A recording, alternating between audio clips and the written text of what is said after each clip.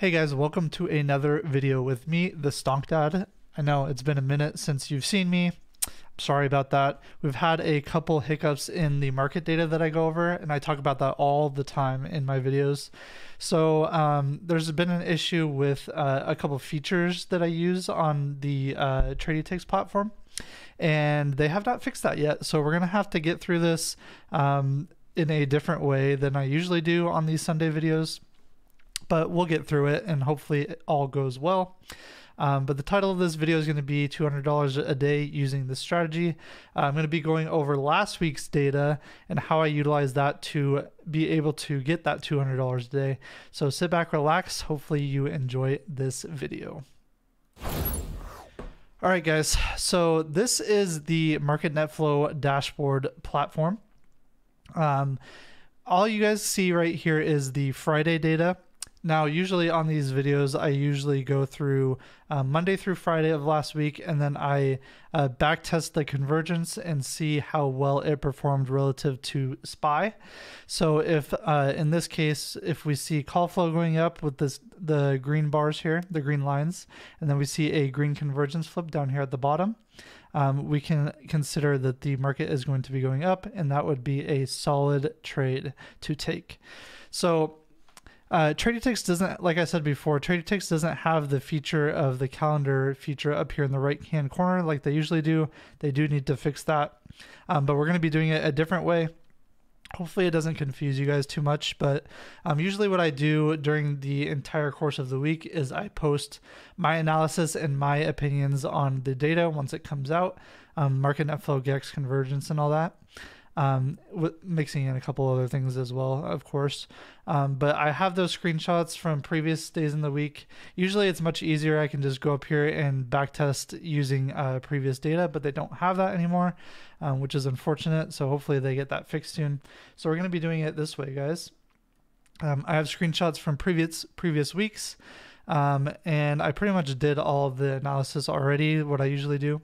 It might be a little bit fuzzy because it is a screenshot, so bear with me, okay? So this is Monday's data. You can see that we were relatively bearish for the most part. Puts were at zero about halfway through the day, for most of the day up until close. So there were only two really good trades to take that day, and that was when puts were well above the zero net premiums, and that was only in the morning and then in the afternoon. So you can see that this one was a very, very good win right there. A very good job from about 10 or 510.50 all the way down to 509-ish level. So that's about $1.50 move to the downside. And then we had some chop. This was a red convergence play. Obviously, you could see that that one did go down about 50 cents. I did make an X there just because it only lasted a couple minutes. But nonetheless, if you would have stayed in that a little bit longer, you would have been pretty green on that trade.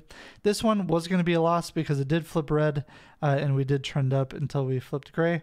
So we're going to count that one as a loss. This one right here, it's too hard to tell really, so I'm just going to count that one as a wash trade.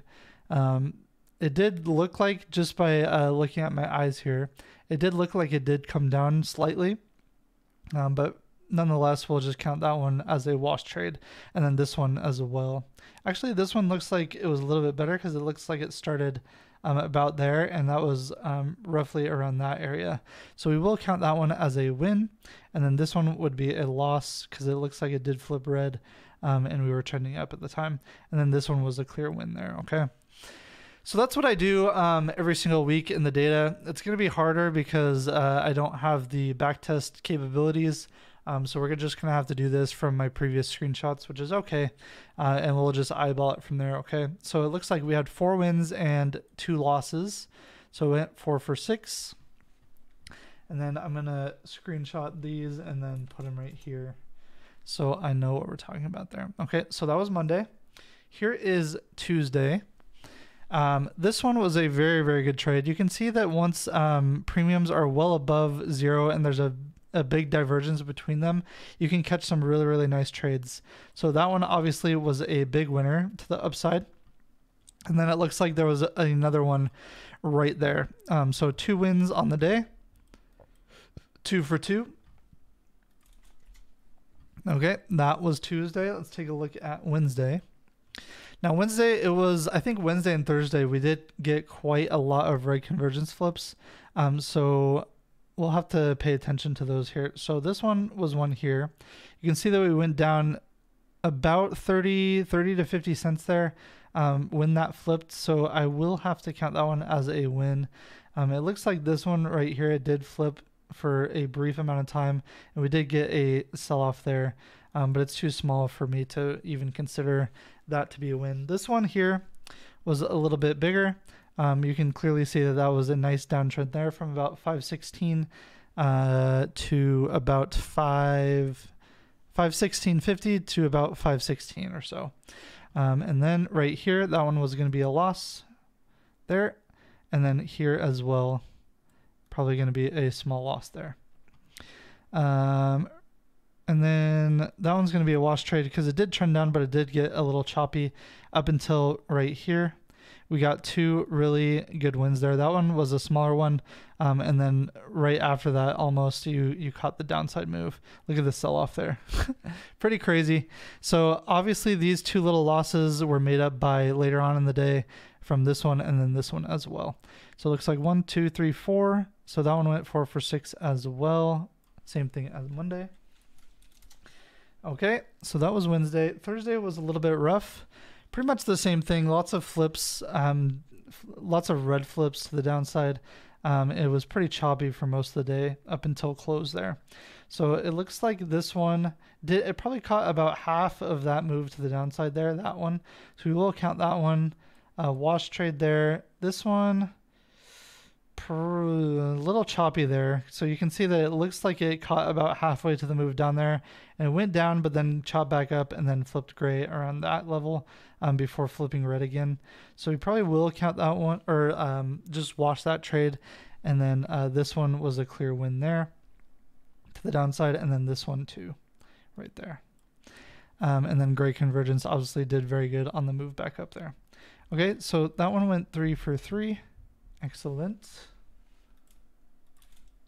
And then Friday.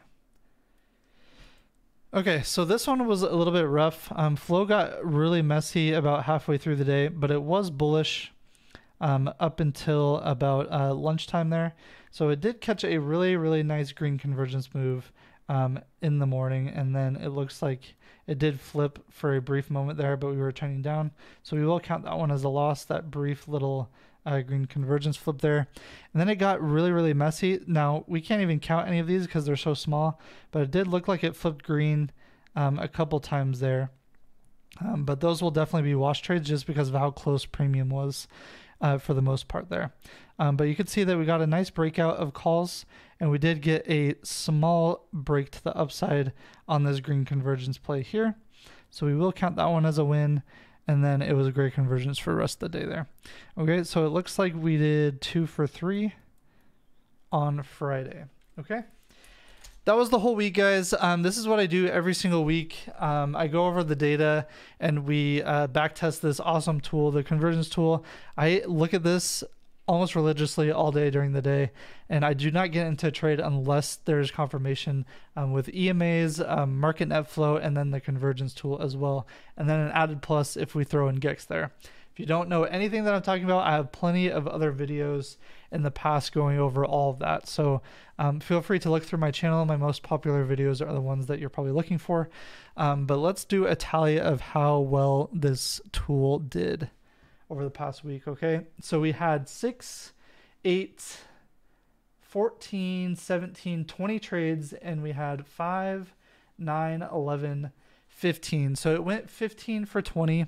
Not the worst, but definitely not the best either. I think that's about a 70% win rate. 15 divided by 20. Yeah, 75% win rate. So definitely up there. It did very, very well. And I was able to make at least $200 a day last week, if not more, which is amazing. I was consistent in my trades, and I didn't let the bad trades affect me. There were a couple of them, but for the most part, I did very, very well. So yeah, guys, that was the video, the backtest video of convergence. Let me know what you guys think down below of this tool. if you guys want more videos of this, just let me know. I can definitely do a couple new ones. I know a lot of my videos are a little bit older, so I can provide some updates and stuff on things that go on in the market data industry. Okay, guys? So I will see you guys in the next one.